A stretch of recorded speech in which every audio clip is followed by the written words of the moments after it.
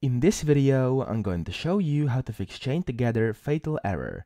So, there's 4 ways by which you can fix this, and I'm going to show you all of them. The first one is by verifying your game files, okay? So this is by far the easiest way to resolve the issue, and it's pretty much the quickest.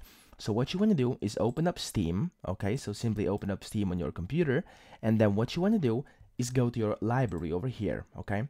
Then look for your chain together game. As you can see, I don't have it installed on this version of this user of Steam. I'm going to show with a different game, but it's the exact same process.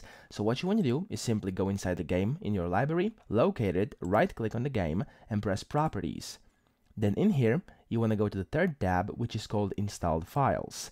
And then in here, what you want to do is click Verify Integrity of Game Files over here, so the very bottom option. You want to click it, and then wait for the Steam to automatically verify your files. As you can see, it will then say all, and the amount of files have been successfully validated.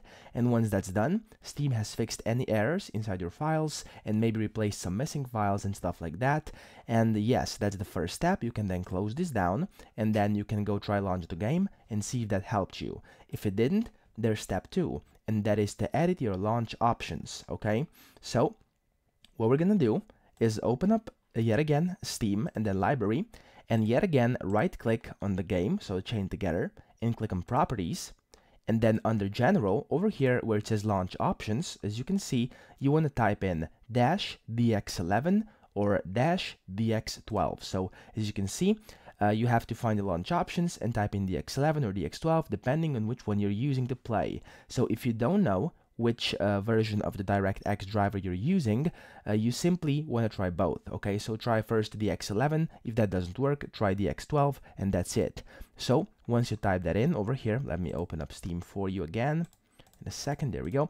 What you want to do is type in dx11 or 12 as I said, and then simply close this down and click play and launch the game. So hopefully that will fix the issue for you. And if it didn't, what you may want to do is when opening up the game, you may want to lower your graphics settings so it doesn't the game doesn't go as hard on your computer as it did previously. So simply lower the graphics settings and that's it. And if that didn't work, you may want to remove any automatic overclocking on your PC. So if you have overclocking enabled on your computer, so the overclocking of your GPU and CPU, you may want to switch that off and then try launching the game, and this may fix the issue.